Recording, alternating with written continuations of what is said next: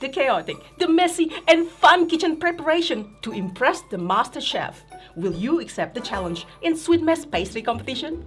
And today we'll be teaching you how to play Sweet Mess Pastry Competition, game designed by Johnny Pack, Yoma and Antonio Zacks, and published by Fantasia Games, who picked up and continued the production of this game. And hello everyone, it's Stella. And Tarrant from Meeple University. Let's go to the classroom. In Sweet Mess Pastry Competition, players are pastry chefs competing against each other to create the tastiest and best combinations of desserts. Players will take ingredients from the bowls, frequently making a mess as they do so. Manage their kitchen's constrained storage areas. Prepare and then complete recipes, and submit matching sets to gain the best awards. The game end is triggered once somebody claims a third award and the player with the highest score wins. To set up, lay out the main board with its 3 shuffled decks, the tools and level 1 and 2 recipes. For the recipes, deal 4 cards from each deck face up into a row. If you come across any event cards as you're doing this, set them off to the side and continue drawing. Then shuffle the events back into the deck. In the top right, place the 3 award stacks. Each should be stacked with its lowest points scoring awards on the bottom and its highest on the top. Beneath the board, lay out the ingredient bowls in a randomized 4x4 grid. One bowl will represent the super ingredients and it must be placed within the middle 2x2 part of the grid. And the other 15 represent the 6 basic ingredients. The bowls are double-sided, each of them showing a hint of what you'll see on the other side. But you must set them up in such a way that 3 of the basic ingredients have 3 bowls and 3 of the basic ingredients have 2. On each ingredient with 3 bowls, place 1 matching ingredient token per bowl. For each ingredient with 2 bowls, place 2 matching ingredients per bowl. And place 1 super ingredient on its bowl. The 3 leftover tiles showing the golden token are placed like so that they somewhat interlock the pattern of the bowls. Leave this tile in the box, it's used for a variant. Create the supply of golden tokens. Nearby place the toke tile and place 1 golden token onto each of these 4 spaces.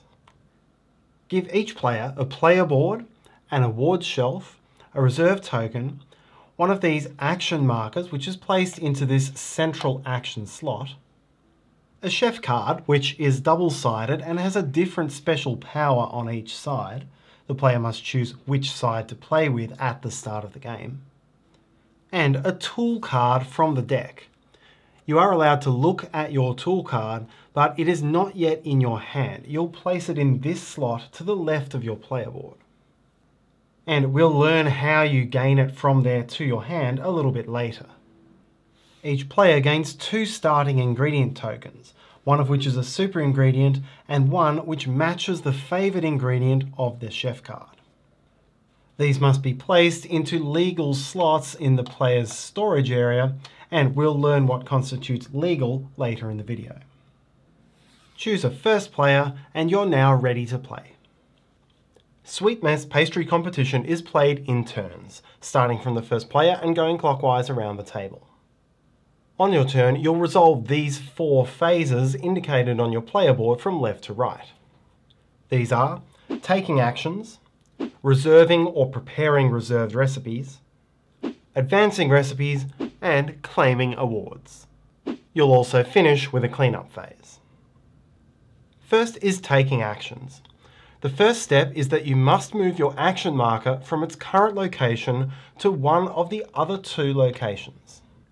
Then take one of the 2 actions indicated in your new box. Then, optionally, and only if you have collected some golden tokens and choose to spend one, take the other action in the same box. That's indicated by this icon here. There are several ways to gain golden tokens, but this is one of the main ways to spend them. And you may hold at most 9 golden tokens at any time. The 3 left side actions all relate to gaining ingredients. These two mean to gain ingredients from a single ingredient bowl, and this action means to gain leftovers. To take from a bowl, choose any one of the 16 bowls and then take as many ingredients from that bowl as you can legally store. Your storage area is precisely restricted. You have 7 total storage slots spread across 3 columns. Each slot in the left column can hold 1 ingredient, and each ingredient must be different. The second column has a single slot which can hold up to 4 of the same ingredient.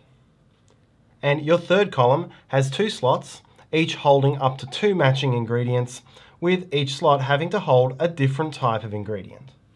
Do note that this is the deluxe edition of the game. The standard layout has these same 7 slots, but in a different order.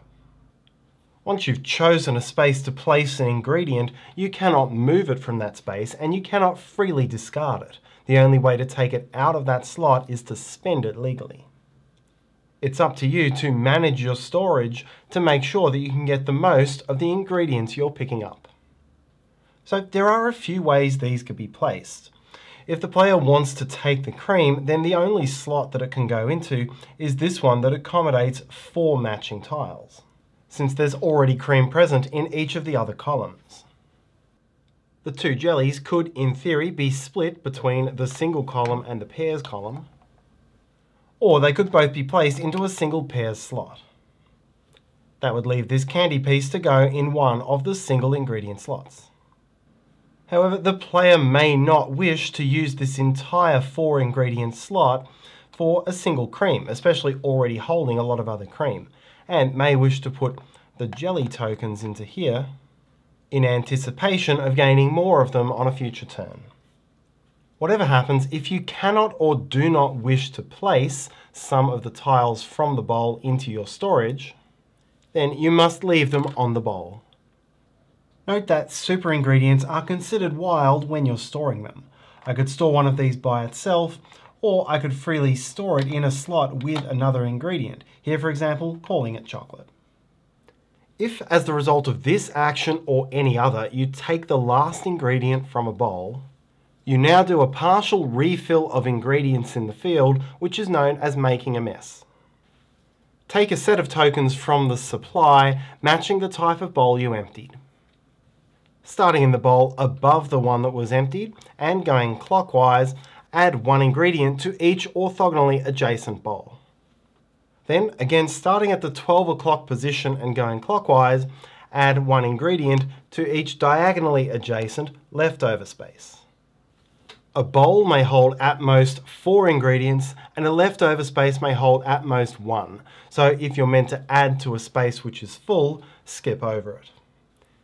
If through the process of making a mess you run out of tiles of the right type from the supply, then determine the next available type of ingredient clockwise around this table and continue filling spaces with those.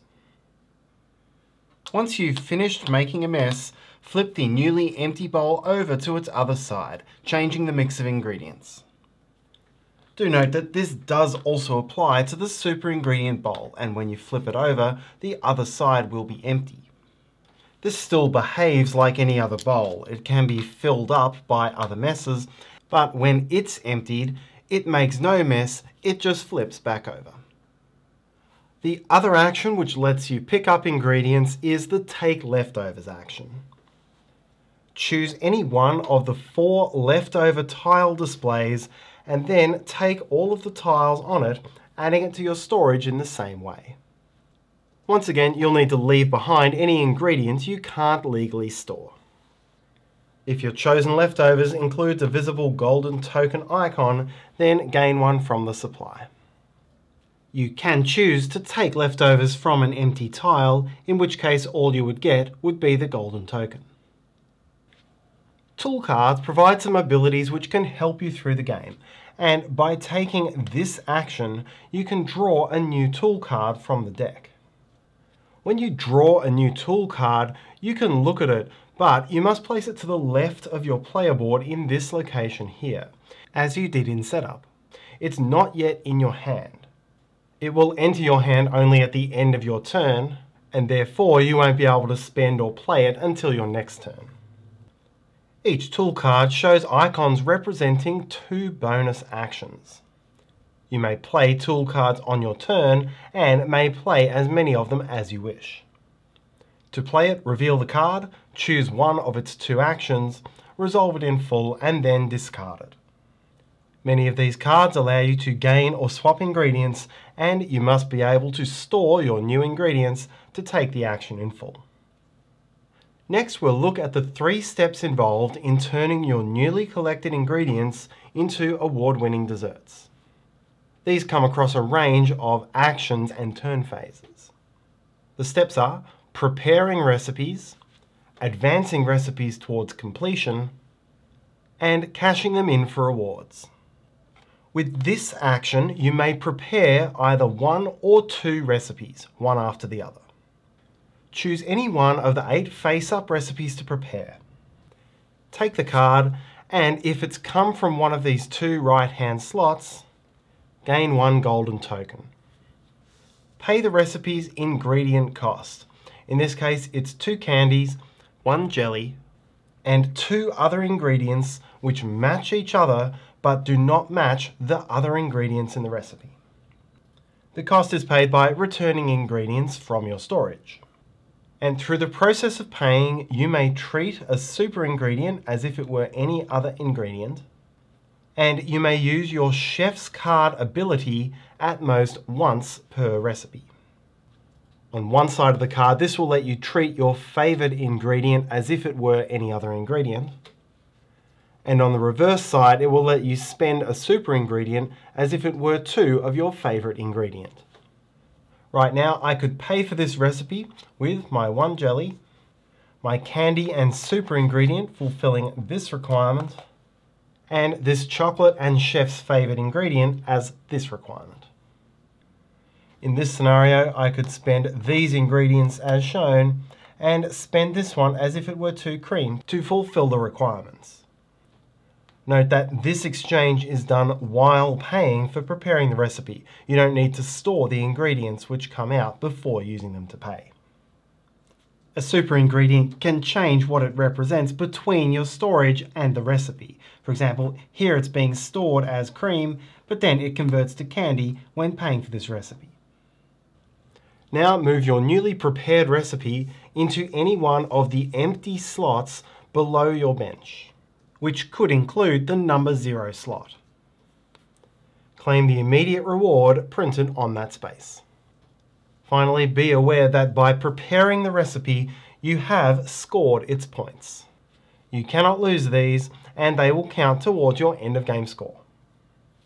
The next step of the process is to advance your prepared recipes. Think of it as cooking them. When you take this action, or resolve this step of your turn, advance all of your prepared recipes 1 step along this track. When one is advanced from the 0 position, it comes off the track and is now considered completed. If there is a bonus in this blue banner, this will be on all the level 1 recipes, then you gain this bonus now. When you reach the awards phase of your turn, you may now optionally use the icons on your completed recipes only to win awards. There are 2 types of awards, top shelf and bottom shelf. You need 3 matching icons to qualify for a top shelf award and 2 to qualify for a bottom shelf. Suppose here I decided I was going to claim 2 awards, a top shelf confectionery and a bottom shelf pie award. For each award, flip face down the recipes you need to pay for the icons. From the main board, take the top remaining award tile of the matching type. Now add it to the matching space of your award shelf. Any award will be worth the points printed on it, whether it's on your top or bottom shelf. A top shelf award will be worth a bonus 5 points. A bottom shelf award grants you an immediate bonus from the toke tile. Choose any one of the 4 bonus actions printed, resolve it now, and if the golden token placed during setup is still there, take that as well. Through the game, you can have at most 3 top shelf awards, each of a different type, and at most 2 bottom shelf awards, also non-matching. You may spend any two icons, matching or non-matching, as a wild icon. So these two cards could be flipped to score the 3 cake bonus. Preparing, advancing, and claiming is the main way to complete your recipes, but there is one other pathway which uses phase 2 of your turn, either to reserve a recipe or prepare a reserved recipe. When your turn reaches this phase, you may optionally take one of the two actions. To reserve a recipe, you must spend one tool card from your hand, discarding it without resolving any of its actions. Choose any one of the 8 face-up recipes, and if you choose one from the right-hand column, gain the golden token. Place your reserved recipe into an empty slot below your bench, and claim the immediate bonus. Then place your reserved token on the recipe. The two differences between doing this and preparing a recipe proper are that you have not yet spent the ingredients, and you have not yet unlocked the victory points. Reserved recipes will be advanced in the same way as prepared recipes. In this phase, if you already have a reserved recipe, you may now prepare it, and to do this, you spend the ingredients required for it in the usual way, and remove the reserved token. You gain no other immediate benefits for doing this, but you have now unlocked its victory points. If a reserved recipe ever advances past the 0 space without being completed, then it is removed from the game. You get your reserve token back, but you lose the chance to score the points or complete that card. And so all of those steps make up your turn sequence. First, you'll choose a new action space, resolve one of its actions, and optionally pay a golden token to resolve the other. Then optionally spend a tool card to reserve a recipe or prepare a reserved recipe. Then you must advance all your prepared or reserved recipes, and then you may claim awards. Finally, there is a cleanup phase. If you gained any tool cards during this turn, including the one gained in setup, add them to your hand, and if you now have more than 3 tool cards, discard down to 3. Refill the recipe market by sliding all cards as far to the right as they can go, and then redrawing from the top of the deck. Then if you drew any event cards, resolve the event, discard it, and continue drawing from the deck until the entire display is filled with recipes. This section on the back of the rulebook describes all of the event effects. One way you can build your capabilities is by storing ingredients in jars, and anytime you gain this jar icon, it allows you to take the storage jar action. Pay any one ingredient from your storage and then take a storage jar showing that same ingredient, placing it into its slot on the right-hand side of your board.